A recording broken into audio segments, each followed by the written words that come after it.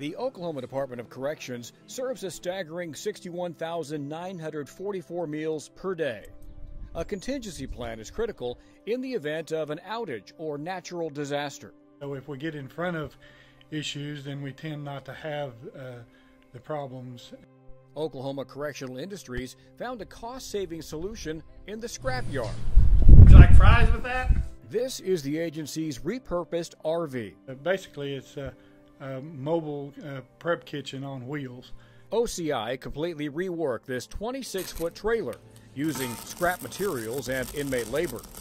Buying a rig like this would have cost the agency at least $30,000. It's fully self-contained. You can haul it off and hook it up to power supply and be ready in just a short period of time.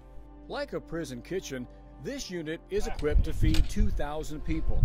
Hiring full-service catering would increase our expense from about $2.50 to $8 per meal.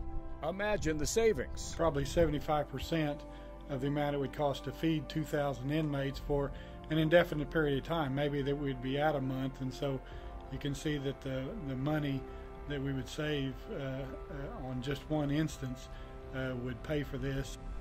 Identifying and using existing resources, fiscally responsible provision for those in the custody and care of the Department of Corrections.